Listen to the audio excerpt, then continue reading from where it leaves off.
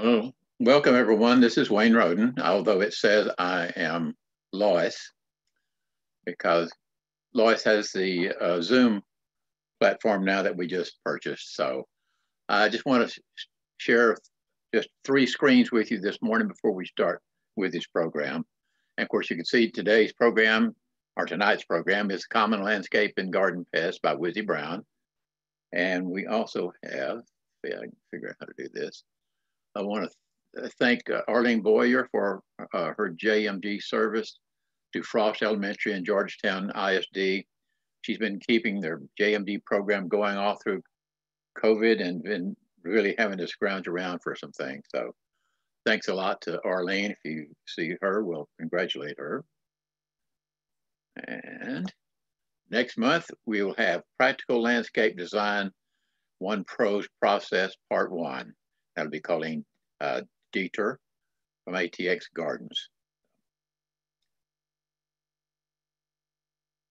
Okay, stop share. All right. Well, let's see how many we got. Looks like we got 55 folks on here now, and we're just getting started. So, Wizzy, if I can find you here, I'll make you co-hosts so you can share your screen. Okay. Okay. Yes, I do. Okay. You should be able to share your screen, and we'll let Wizzy go ahead and get started right away. So thanks everybody for joining us. Great, thank you. I think everybody knows who I am by now. Hi, it's me. I'm still alive. All right, so I made this kind of like really simple tonight because I know you guys are going to probably have questions about what you're seeing in your gardens right now. So I tried to, go really simple, stupid, and then we can have a conversation. So the first thing, of course, that I'm going to talk about isn't an insect, but can certainly be an issue. And those are the spider mites. So these are arachnids. They are related to spiders, and they are going to be small. And depending upon the stage that they're in, as well as species, as well as your particular eyesight and how good it is or how poor it is, you may or may not be able to see them, but you should be able to see the damage. So spider mites are going to start their population out on the underside of the leaves. And they're going to be crawling around down there. They do have mandibles, so kind of rasping the surface of the leaf, excuse me, the leaf. And it kind of causes this speckling look on the foliage. And that's kind of classic spider mite. But the real kind of symptom is when you turn that foliage over, if you have webbing underneath the leaf, then you're certainly going to say, yeah, there's spider mites. As the population continues to grow, then they will expand the webbing to cover more parts of the plant. So they'll move on from the underside of the leaf with that webbing and start covering sections. And if you just let them go, like my neighbor years ago did, they will cover and it gets to this stage. Excuse me, if it gets this stage, and then you really just need to kind of rip those plants out right now. Hold on a minute, I gotta get some water. Excuse me.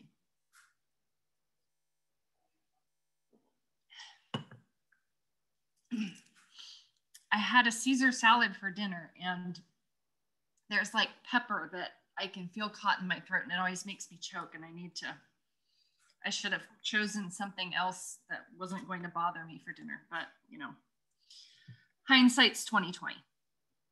Okay, so for management of spider mites, here I go.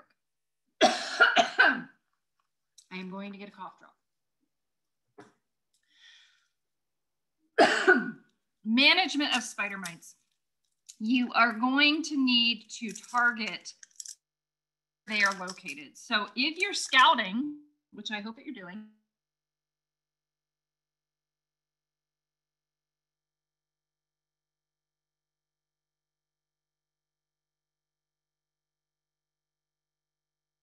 active at any particular time is going to help you to catch populations before they really start getting out of hand. And it's always going to be easier to manage populations, obviously, when they're smaller. And that is smaller not only in numbers of how many you have, but also the smaller stages that they're in. So you can use things like high pressure water sprays.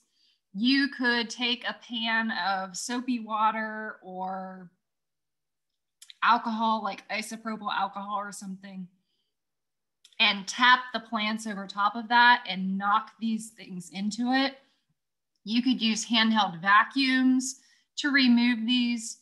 And of course, you know, vacuums and high pressure water sprays are really going to be dependent upon what type of plant you're using that on. If it's a really delicate plant or something like that, then you might not want to go with that, because obviously you don't want to completely destroy your plant trying to remove some insects or mites that might be causing just a little bit of problem.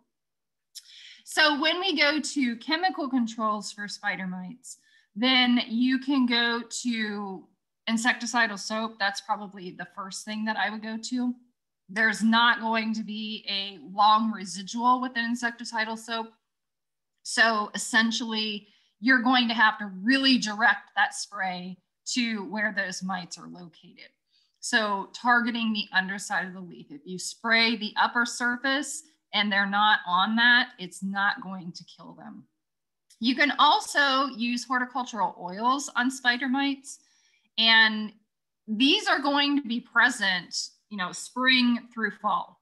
But most people really start noticing spider mite populations when it gets really hot out, so July and August. So in those months, you don't necessarily want to use the horticultural oils, because that could damage the plant further, because that oil can cause the plant to not be able to open the stomata and respire the way that it should.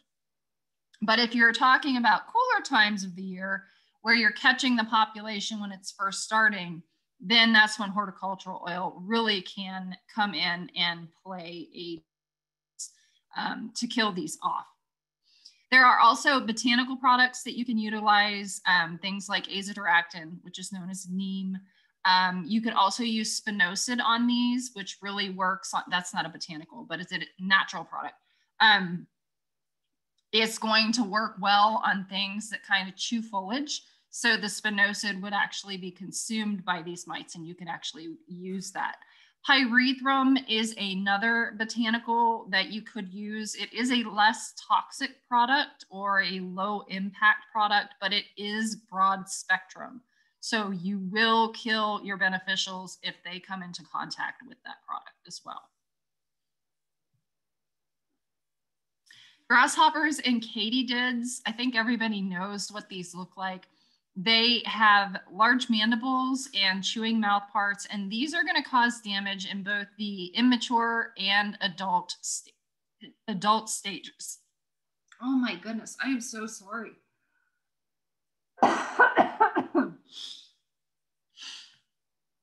So your damage here is going to, again, be dependent upon the size of the insect that you're dealing with. So any type of chewing pest,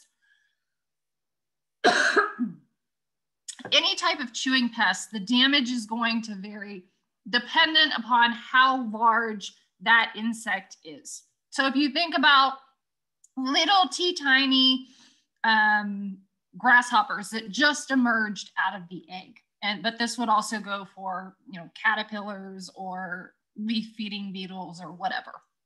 So those insects that are first out of the egg, they're teeny tiny, they have teeny tiny mandibles. And so they're only going to be able to eat the really tender parts of the plant. And so a lot of times they'll just eat the surface of the foliage, and you kind of get this stained glass or window painting effect on the plant. Then when you start getting into the more like medium-sized stuff, then they're going to start chewing holes in the plant. So you see some damage that looks like this in the picture.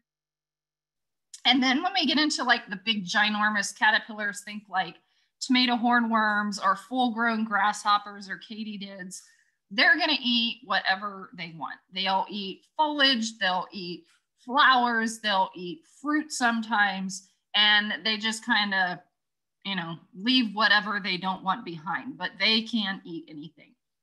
So this is one of those, again, they're going to be present from spring through fall. So it's going to be easier to kill them earlier in the year. So not only is it easier because those immature grasshoppers and katydids are smaller, but they don't have wings yet, so they can't fly away from whatever you're trying to do to kill them. So it's going to be easier in both regards. So when we're dealing with these, again, scouting is going to be important, making sure that you're actually looking and getting them in the immature stage. A lot of people, they send me pictures of immature grasshoppers and they're like, oh, I don't want to kill it, it's so cute. I get it, but they turn into adults and they can really do some damage at that stage. So you really need to kind of make that decision as to if you're okay with them damaging your plants even more later on. So as far as, all right, I think I might have gotten the pepper dislodged at that point. As far as managing these, you can try to use row cover. That's going to work on the immature stages. But if the adults are really hungry or really want whatever you're covering up, they can chew through row cover. So that can be problematic if you are, again, trying to treat the adult stages. As far as chemical controls, there is a bait that you can utilize. It will kill the immature stages of the grasshoppers and katydids, but it is not going to kill the adults. So that's one of those things you need to use it earlier in the year when they're in that immature stage. And it is in that, the one I'm talking about there, the active ingredient of that is the Nosema locusti. And that is a bait. It's like on a brand matrix. And so it's going to be drawing the grasshoppers and katydids and stuff into your yard to feed on that bait product because they need to eat it so they get a dose of the pesticide and they end up dying. So don't panic if you're using a bait and then you see a whole bunch of grasshoppers or katydids because that's what it's supposed to do. As far as other products, a less toxic product would be a spinosad product. Again, that works great on anything that is chewing the foliage. So it would work really, really well for the immature stages. Anytime that you're dealing with a reduced impact or less toxic or naturally derived product, whatever you want to categorize it, they are going to work better for you when you use it on smaller stages. If you start getting, you know, an insect that's an inch, inch and a half, 2, 3 inches for some of these katydids, it's really not going to get you the level of control that you are hoping for. I'm not saying that you can't try it. I mean, you can always give it a shot, but just don't expect it to wipe out the whole entire population. Botanicals, again, for those, that's mainly going to be azadirachtin or the pyrethrum or pyrethrins product. Those are going to be broad spectrum products that will kill whatever insect comes into contact with it. And then, of course, we have synthetic contacts and systemics, which are also pretty broad spectrum on these. The good thing about grasshoppers and katydids is they're usually on kind of hardier plants. I mean, they will essentially eat anything, but a lot of times you'll get them on plants where you can use things like vacuums to suck them off. And again, that's going to work really better for you if you're using that in the immature stage, because if you're trying to suck up adult grasshoppers, you're going to be chasing them around because they're going to be flying away from you. Aphids, these are, I would say, probably one of the #1 garden and landscape pests. These are going to be small insects. They come in a variety of colors. Some of them are going to have wings. Some of them don't have wings. It just really depends on which ones you're talking about and whatnot. But the key to aphids is that they have these 2 little tailpipe looking things that come off of the tip of the abdomen. And you can see those there. Those are called cornicles.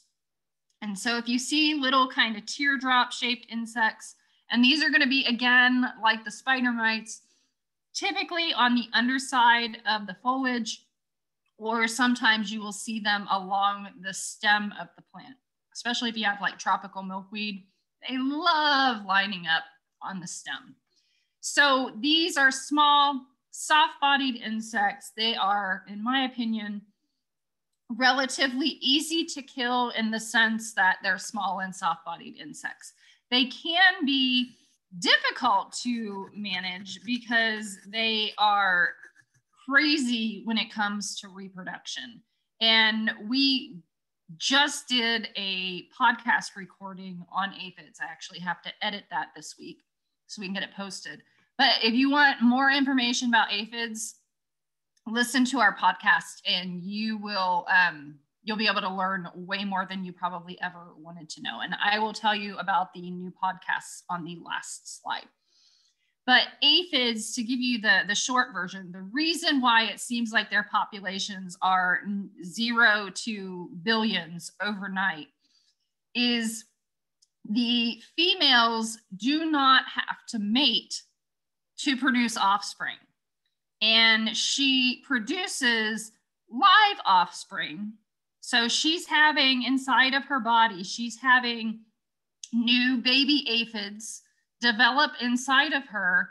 And before those baby aphids even pop out of that mama aphid, they're developing aphids inside of them that they can give birth to once they come out. So it's like just aphid explosion, literally. It's kind of crazy. So controlling aphids, since not all of them have wings, you can use things like high pressure water sprays. That's usually my go-to when I first get aphids in my yard. I leave a certain amount of aphids in my yard on a regular basis because I want to have ladybugs and lacewing larvae and all that stuff, and the aphids are going to provide them with food. So usually the first thing, if I see aphids, I'm looking for the predators and parasites and all of that that might be controlling those aphids. And then if I don't see those, or if I see a few of them, then I'll use a high pressure water spray. That way I'm knocking those aphids off of the plant. It can damage their exoskeleton. They can be eaten by some predator that's on the ground and not necessarily on the plant. You know, they might not find their way back onto the plant. So it can cut down on that population.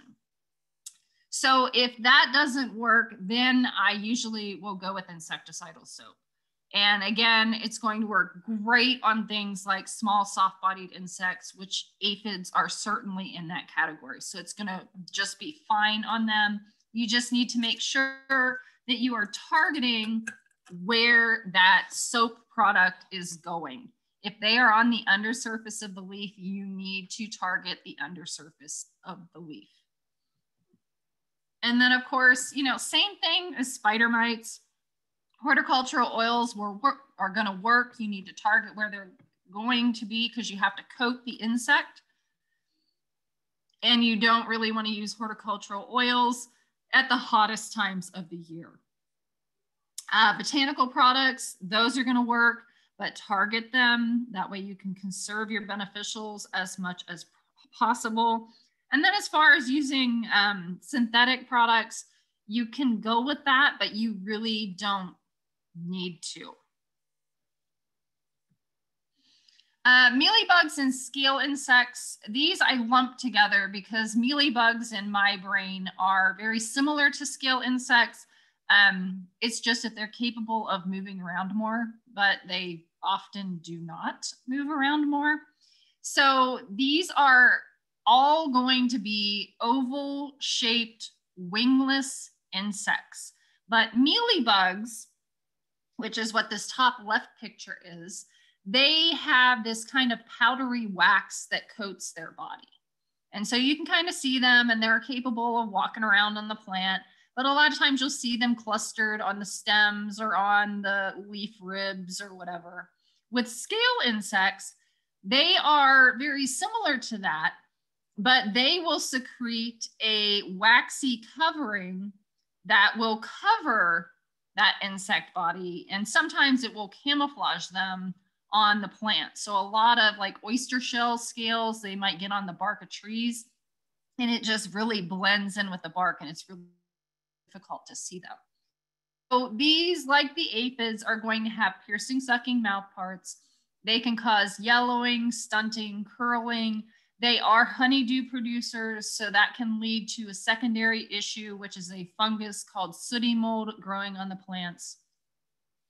So if you have mealybugs or scale insects, again, if you're monitoring and you find them when the population is first starting, you can prune that section off of the plant and dispose of that. And you have physically removed the insects or the pest problem from your plant. You do not want to dispose of it into the compost pile because you're not really going, I'm assuming that your compost pile isn't hot enough that it's going to kill those insects quickly. So I usually bag mine up and throw it into the garbage can. High pressure water sprays are another one. We talked about that with aphids, but this works really, really well with mealybugs and scale insects. I especially like using high pressure water sprays for scale insects, because even if you kill the scale insect population, that waxy covering stays on the plant until you scrape it off or it gets removed by, you know, weather events or whatever. But if you use a high pressure water spray, you're not only removing that waxy covering, but you can also damage and kill the insect. And since scale insects don't move around other than after that first stage out of the egg, you wiping them off of the plant or spraying them off the plant is essentially going to, you know, kind of destroy them because they don't know what to do anymore.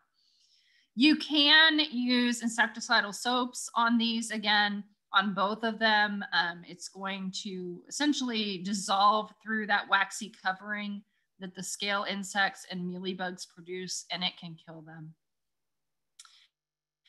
Botanical products may work for mealybugs, but they're not really going to work very well on the scale insects because they are protected by that covering that they have over their body. Whiteflies, oh, that's a terrible picture. Whiteflies are another small soft-bodied insect with piercing, sucking mouth parts, cause yellowing, curling, stunting. They are honeydew producers, which leads to sooty mold. And these are also going to be found on the undersurface of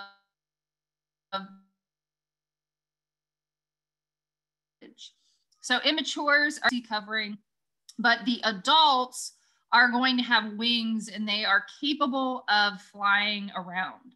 So if you see something that looks like a gnat, which these aren't actually gnats, that's a completely different order. If you see something that looks like a white gnat coming out from under the surface of the leaf, then you might want to turn that leaf over and see if you have a whitefly population. So these ones, same sorts of controls as we've been talking about for aphids and mealybug insects and all that stuff. The other thing that, depending on what you're using, you can, if you're planting vegetable gardens, You can use reflective mulches, which is kind of late now because I think everybody has their vegetable garden in right now, but you can use it for the next time. A reflective mulch is a shiny material that is flexible, and you would put that down over the plot of land, and then you poke holes in it and you plant your vegetables in there. And what that does is it reflects the light onto the underside of the leaf, and it makes it a less habitable location for things like whiteflies or aphids or mealybugs to kind of hang out. So it can help cut down on those populations that you may encounter. Hoppers, I lumped all these together because there's 80 bajillion of them. There's tree hoppers, there's plant hoppers, there's leaf hoppers, there's sharpshooters, which are a type of hopper. And these are another one. They have piercing, sucking mouth parts. They cause yellowing, stunting, curling. They are honeydew producers. And this is the same kind of management that you would be doing for the other ones, but it's usually a little trickier because most people, since these are so small, they usually don't notice issues until they see the adult stages.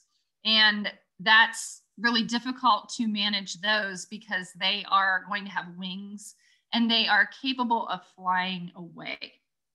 The kind of exception to that rule is this one right here, which is kind of a poor picture of the insect. But if you see what looks like spit on plants, if you dig inside of there, you'll actually find an insect that is called a spittlebug. And so this is an immature one of these hopper insects. And then the bottom one I do want to mention, this one right here is a sharpshooter. These ones generally don't cause enough damage to the plants directly by feeding on them, but they are known to transmit a bunch of different viruses. So that is why you would want to target controlling them if you see them in the landscape. Stink bugs and leaf-footed bugs, these are larger insects than the ones that we've been talking about with piercing, sucking mouth parts so far.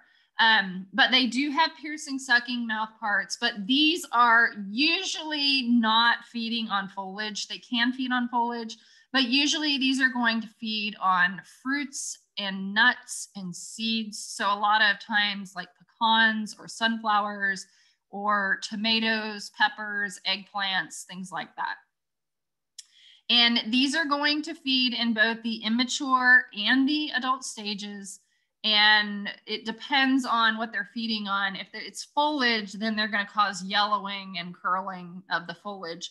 But if it's fruit, you can see the damage that they cause. It's going to be yellow, kind of spotty appearance. You can still eat it. It just doesn't look as nice as we hope the stuff coming out of our gardens does.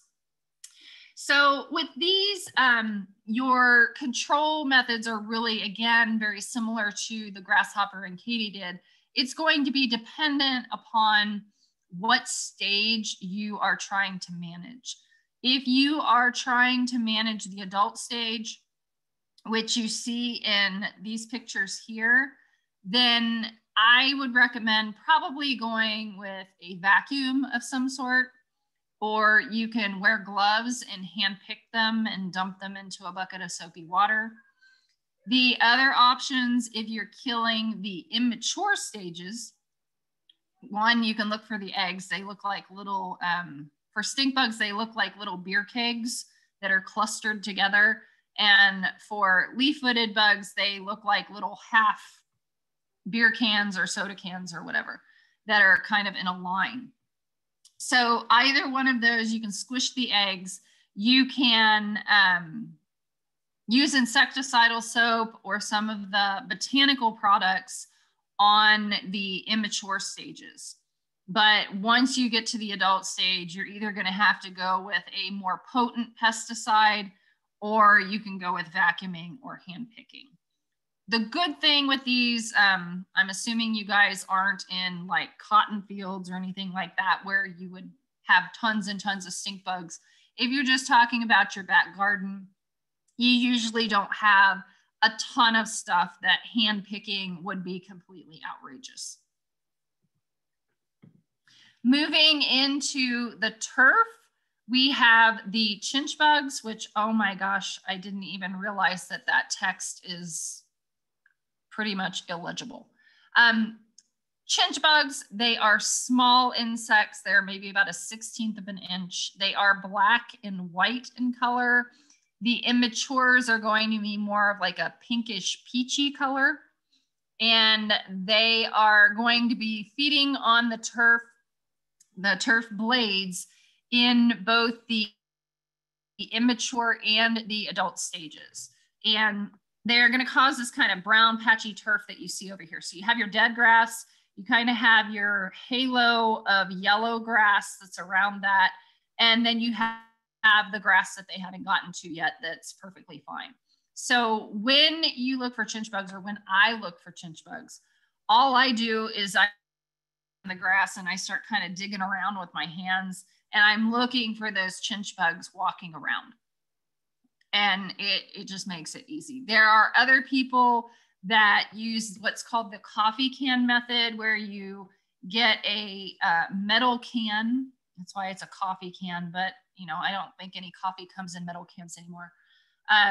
Some sort of a large metal can, cut out both sides of it, kind of screw it down into the ground and fill it with water, and you look for the chinch bugs floating to the top. I don't do that because, well, one, I don't have a can like that, and I wouldn't want to carry one around with me all the time when I have to go look for chinch bugs. As far as management with chinch bugs, there's not a whole lot of different varying options.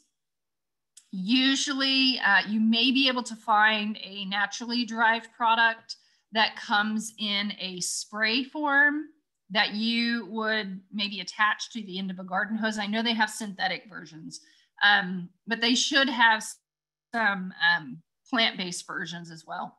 And you would just attach that, and you want to spray in the area where you're seeing the damage. You don't have to treat the whole entire lawn unless, you know, your whole entire lawn is infested.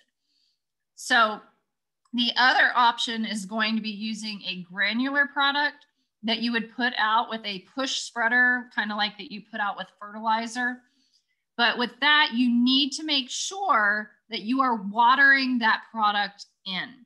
If you do not water in that granular pesticide, it is essentially going to sit there in a little pellet on the ground, and it's not releasing pesticide to kill the insects. That water is going to cause those little pesticide pellets to dissolve, and it spreads out over the grass at that point, and it can come into contact with those insects and kill them. Chinch bugs are, again, they can be active spring through fall, but they are most prevalent at hotter, drier times of the year. And so we usually see a lot of chinch bug damage in the summertime, like kind of mid to late summer is when we really start having damage caused by these. And a lot of times their damage is going to start near a driveway or a sidewalk or something that is going to be wicking a lot of the moisture out of the soil or the turf in that particular area. So this is the other one that can cause brown patchy turf. These are going to be the white grubs, and these are going to be damaging in the immature stage. So the May and June beetles are going to be hitting real soon. I've been seeing a few of them sporadically, but we haven't really had the massive amount that we normally do. So prepare yourselves, it's coming. The adults really aren't an issue other than just being annoying because they are terrible flyers and they kind of bonk into you and just kind of makes things difficult when you're sitting outside and there's June bugs flying into you. The immatures, on the other hand, which are these creamy white C-shaped larvae, see they have the head capsule with mandibles and then the legs. They feed on the roots of turf. And so if you have a significant population of them in a turf area, they can cause damage. Sometimes you may not necessarily see the white grubs themselves. It may be that you're having armadillos digging up your yard, or you have a bunch of grackles in one particular area. That might be a sign that you have a problem with white grubs. So depending upon what type of product you are using, you need to make sure that you time your treatment correctly. So we do have systemic products that can be used on turf to control these. And when a systemic works and you put that out, it's going to be taken into the plant tissue. So when that grub feeds on the roots of the turf, it gets a dose of that pesticide and it will kill it. So that one you can put out in the spring and it's gonna kill those grubs that start feeding on it once they hatch out of the eggs. If you're using a contact pesticide, whether that is a synthetic contact or it's something that is naturally derived, you have to time it properly. And that's really going to vary on, where you are in Texas. Here in Central Texas, we're usually talking mid-July, but again, it really depends on when they emerge. I mean, by now in most years, we have May and June bugs coming out the wazoo. They're everywhere. But I think that freeze kind of paused everything for a while and they're taking a couple more weeks. So this may get pushed instead of kind of that mid to late July treatment. It might push us into August. So what we're aiming for is 6 to 8 weeks after the heaviest flights of the beetles. So what we're doing is we're allowing those beetles to emerge out of the ground, mate, lay eggs, and then we're waiting for those eggs to hatch out. So we want to get the smaller instars of the larvae that are coming out of the egg, because they're not only smaller, so smaller is easier to kill, but they're also closer to the soil surface. With white grubs, they not only get larger as they mature, but they also go further down into the ground. So it gets very difficult to get that pesticide down to where they're located. Caterpillars. This, I want to say, is the spring for caterpillars. I have had so many questions about caterpillars, all different kinds of caterpillars. And we have 2 on this slide that I've been getting lots of questions on. So this one up here, if you haven't seen it, which, they've died off by now, which is, well, actually, they haven't died off by now. They have pupated by now. Let me rephrase that. These are the spring cankerworms. These are the ones that were dangling from the little silken strands from the oak trees, covering everything with silk and just being annoying. They have gone to the ground and pupated, and they only have 1 generation per year. So you don't have to worry about them until next year sometime, which is good. The other one that I have been seeing and getting tons and tons of calls on are these ones right here. These are the forest tent caterpillars, which if you look at it, that is a very beautiful caterpillar. It's like this real pretty blue, and they have these little white keyhole shaped markings on them. They got some like yellowy stripes on the side. Very, very pretty. And they are, the ones I have are in my oak trees out front. They've been going crazy. Fortunately, they are starting to pupate. I found some pupa cases in my yard last week. So these are starting to pupate as well, but these will have multiple generations throughout the year. These are all going to be foliage feeders. So all caterpillars are going to feed on some type of foliage. Some of them are very specific about what families of plants they will feed on. Others are more broad in that they'll pretty much eat whatever. So when we're dealing with caterpillars, this is another one. If you are trying to kill a cankerworm that gets maybe an inch when it's fully grown, it's going to be pretty easy to kill that with some of the naturally derived products. But if you're trying to kill a hornworm that's getting like 3 or 4 inches when it's fully grown, you're not going to do much with them when you're trying to treat them chemically. So keep that in mind. A lot of these caterpillars are going, while they feed on foliage, they may not do enough damage really to warrant you trying to control them, especially if they are in trees that are mature. I know that our trees got stressed out with the freeze that we've had, but the caterpillars, even with the caterpillars that we had, it's not enough to really cause a lot of issues. It's more of a nuisance and, you know, them being irritating when they land on your head when you're sitting underneath the tree. So as far as treatment for these, if you catch the caterpillars when they are in the very teeny tiny immature stages, you can use things like insecticidal soap. Otherwise, my go-to for caterpillar treatment is going to be a Bacillus thuringiensis Kerstaki product. So BT Kerstaki. It is going to target only caterpillars. It does have to be consumed for it to work, but it is going to kill only caterpillars. It will leave all of the other insects. That being said, it does not know what caterpillars you want to eat it and die and what caterpillars you don't want to eat it and die. So if you have a butterfly garden in your yard or you're trying to conserve some specific whatever, be very careful if you're using BT Kerstaki, because it will kill those caterpillars that you might be wanting to raise into swallowtails or something. All right, so these are the books that I would probably suggest for you if you wanted more information on insects. This one right here, Garden Insects of North America, has tons and tons and tons of information in it. A lot of great pictures. And this is in its 2nd edition now. The original one was just by Whitney Cranshaw. This one has added Dave Shetler on it, which he was one of my professors way back when I was an undergraduate in entomology.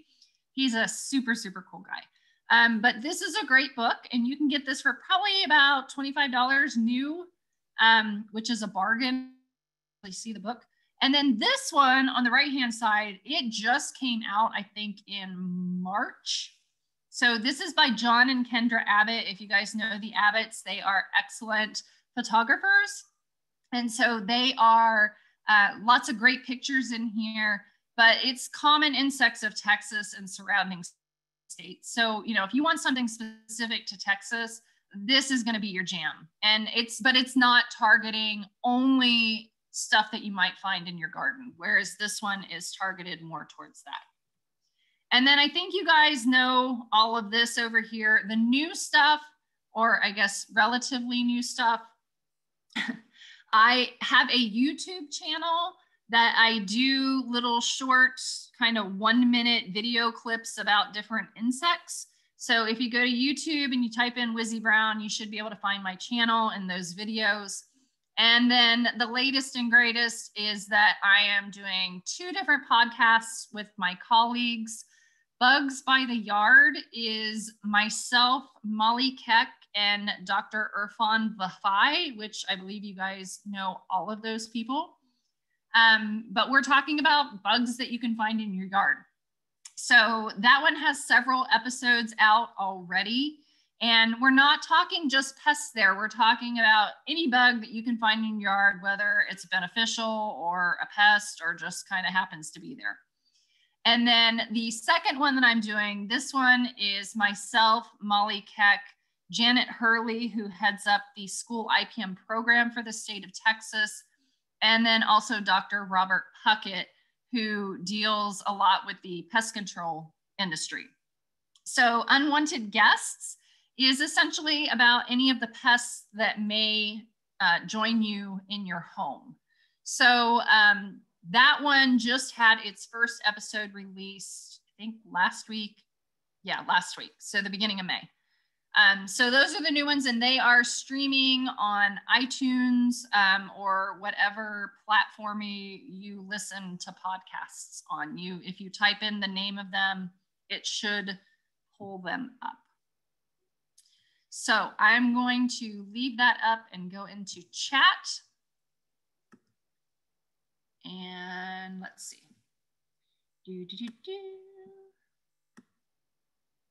Put this down there. Do chinch bugs prefer a specific grass like St. Augustine?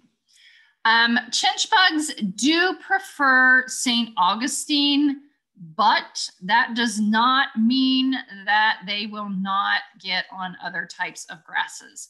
When I lived in Manor, I had a all Bermuda grass lawn and it got decimated by chinch bugs. I mean, it was so bad of a outbreak that they were literally crawling up the side of the house. It was crazy. There are, if you are putting in turf or buying turf to do a lawn, then you can buy resistant varieties of turf grass. But again, resistant does not mean that you will never, ever have problems with them. It just means that you are less likely. The blue caterpillars are forest tent caterpillars. And that's all the questions, really? Come on, y'all.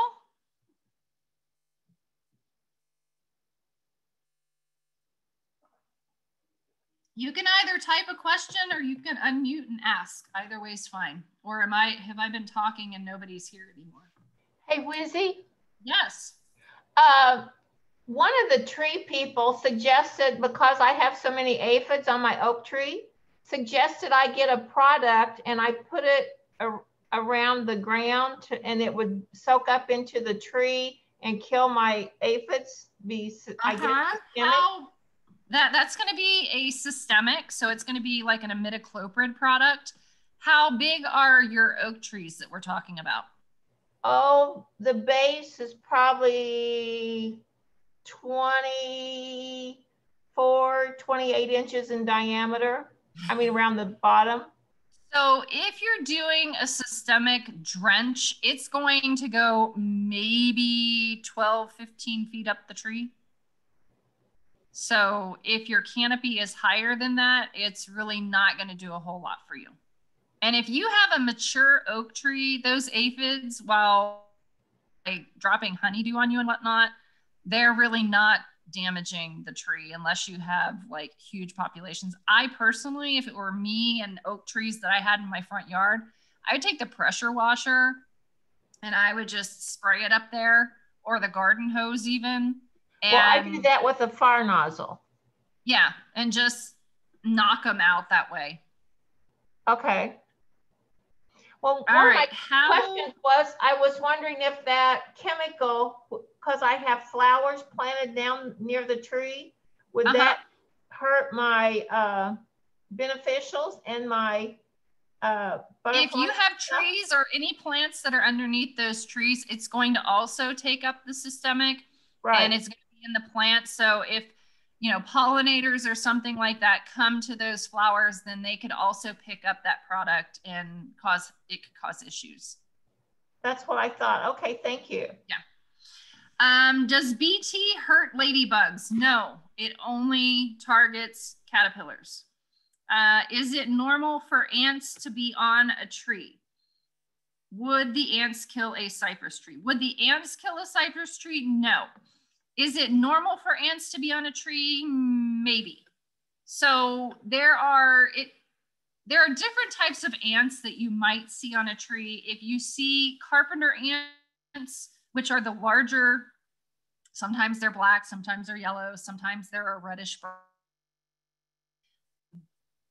They're larger, but they are going to be nesting in dead wood that is rotting.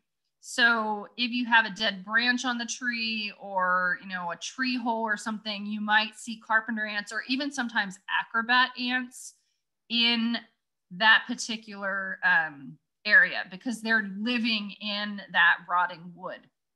The other chance that you might see ants on the tree, and this could be a plethora of ants, is if you have something like aphids, bugs or whiteflies or whatever up in the tree, are going up there and they're tending to those insects for the honeydew. So they will go up and they'll groom that insect, and that insect will pop out a little droplet of honeydew, and they will then eat that as, you know, it's like a sugar source for them.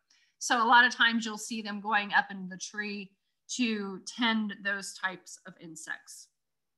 Let's see, I saw something about bed bugs.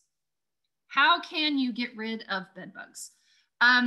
It depends on how bad your population is and how thorough you are in doing specific tasks. If you have a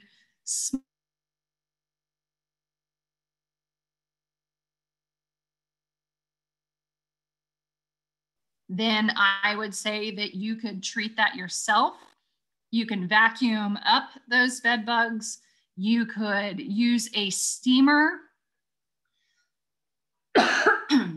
in that area after you vacuum up the bed bugs to clean any, or not clean, but to kill any of the eggs that might be there. And then you can also use a pesticide that is labeled for whatever you're treating, because there are going to be pesticides for bed bugs that you can use on certain types of furniture, and then there are others that you cannot. So you definitely need to check your label.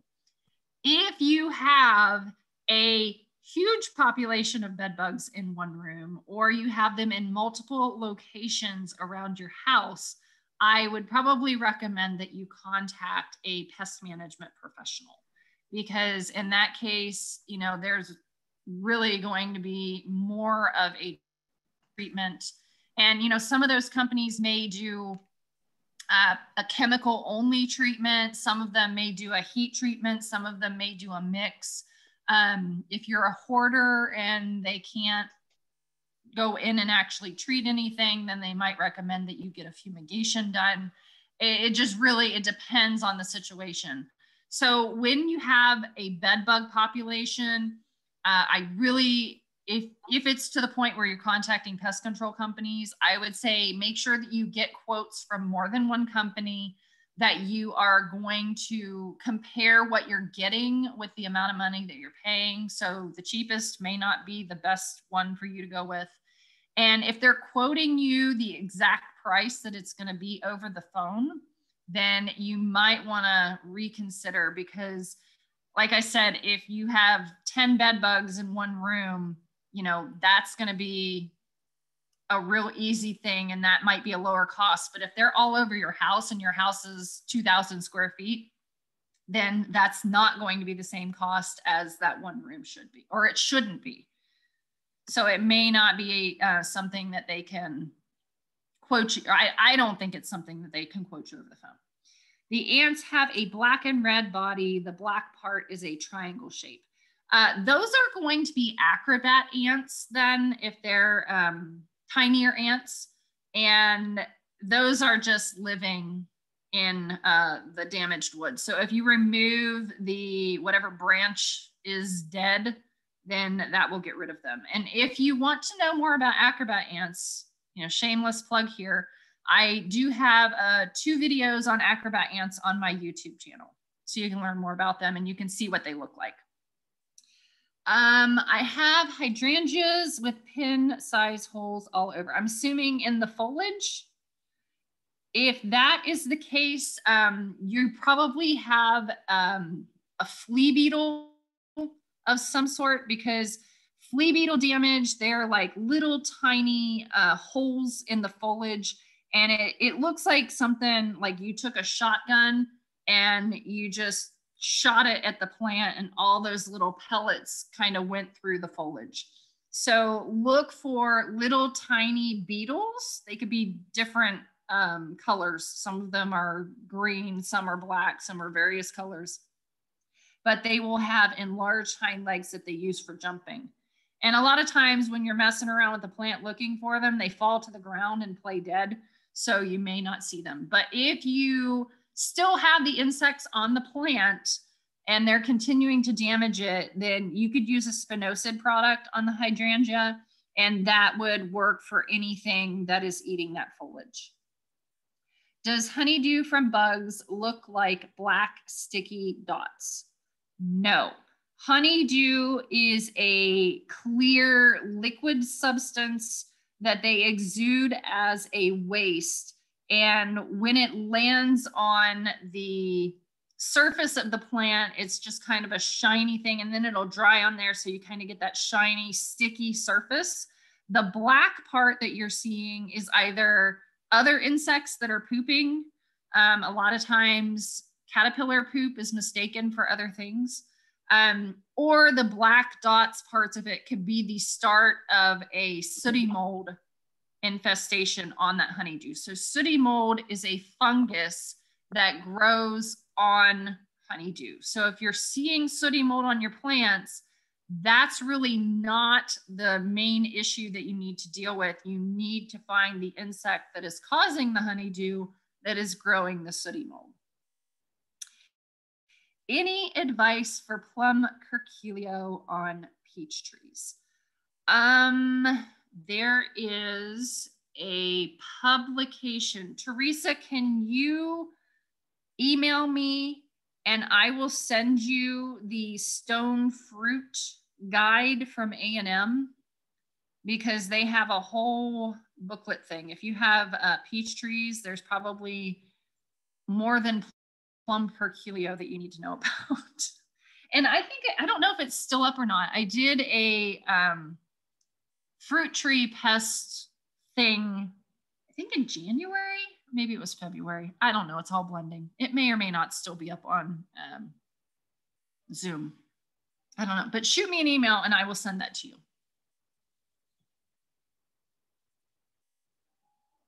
All right, that was the last question in chat. Anybody else got anything? I do. This is Laura. Yes. Okay, I read some stuff about grub treatment. Don't be surprised, Ms. Kate, that there's preventative and curative treatments. And that was a Michigan State EDU publication. I thought it was real interesting. And it starts talking about imidacloprid versus all these different kinds of poisons and when to do them and which instar, and I don't know. What do you think about those different kinds of poisons? Well, your first problem is going to Michigan and talking about or listening to them about the white grubs, because their cycles are going to be so different than ours because of the winters that they have.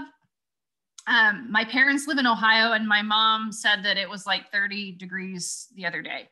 So it's one of those things that their life cycles are going to be so different than ours are down here. And they have different species, so their controls are going to be a little bit different. If you're talking about preventative control, you're going to go with a systemic imidacloprid product that will get taken into the turf. If you're going with a contact, then that is just going to get put out whenever, like that 6 to 8 weeks after the heaviest flights. So you can go to, I think it's aggiturf.tamu.edu or something like that. Or again, on Bugs by the Yard, we have a 2-part episode. One of them is already out. The other one I think comes out either this week or next week. And we actually talk with Dr. Becky Grubbs, who is a turf specialist out of the Dallas Center. And we're talking all about turf insects. So that would be another good place that you can get good information. Thanks. Any dog-friendly go-to for fire ants aside from boiling hot water?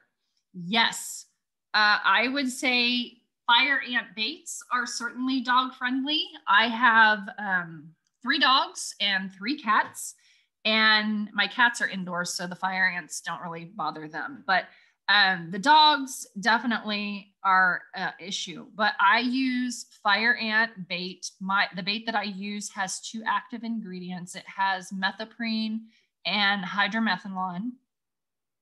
And essentially, when you're using a fire ant bait, you put your animals in, you go outside, you get your handheld spreader, you spread the bait over the whole entire yard, and then you can put the dogs back out. And that's pretty much, you're done. And the ants do the work for you with fire ant bait. So they pick up that bait as a food, they carry it back, they share it with the other ants in the colony, and they end up, you know, themselves off. So it works really, really well. Mosquito control. Whew, that could be like an entire presentation in itself. So the quick version of mosquito control, reduce standing water. If you cannot get rid of your standing water, then treat your water either with a BT Israeliensis, which are like the dunk products, or put fish in the water, or use some sort of an oil or soap product that is for mosquito control on the surface, but that can, you know, cause issues for other animals that might be living in that water too. So make sure you read your label. Mosquito control also, the 4 Ds. So we have drain, which is what we just talked about. Dress, you want to wear light colored clothing that is loose fitting, and long sleeve, long pants. Drain, dress, what's the other one? There, of course, defend. So you want mosquito repellent when you go outside. And there is a EPA site that you can go to that will help you choose the best mosquito repellent for whatever. And again, if you want a link sent to you for that EPA site, shoot me an email and I will send you that link. I see somebody on there, the Thermacell products work great for mosquitoes. I completely agree with you. I just got the latest model of the Thermacell to try out. It is, I think it's like the 3rd generation product, but it gives a larger area that it covers. This one covers like 20 feet diameter. And it's also rechargeable, so you don't have to deal with those little propane canisters. Bug zappers, I do not recommend bug zappers for mosquitoes. While they will kill mosquitoes that come into contact with them, research, I think out of Florida, has shown that they actually kill more beneficial insects than they do mosquitoes. So again, bug zappers are going to kill whatever is attracted to that light source. How to get rid of chiggers. That one is going to be, you could use sulfur product. You could definitely use miticides, but a lot of that is going to be landscaping modification. So you don't want low-lying areas. You want to keep the landscape in good condition, making sure that you're mowing the grass and keeping it low so the sunlight can kind of penetrate and not allow those mite populations to build up. Again, if you know that you're going into an area with chiggers, wear a repellent of some sort. And then you also want to tuck your pants into your socks, so it makes it more difficult for them to kind of get up, I guess, onto your skin.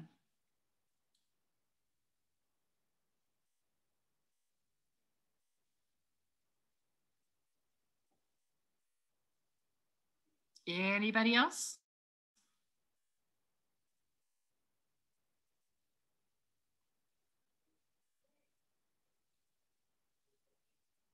I'm going to say that is a no. Job, Lizzie. Looks like you've done a good job again. So. Well, thank you very much. Okay.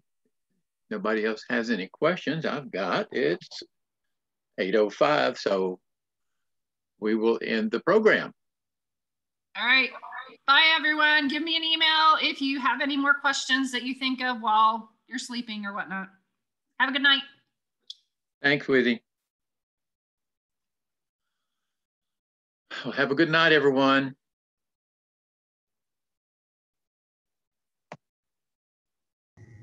Thank you.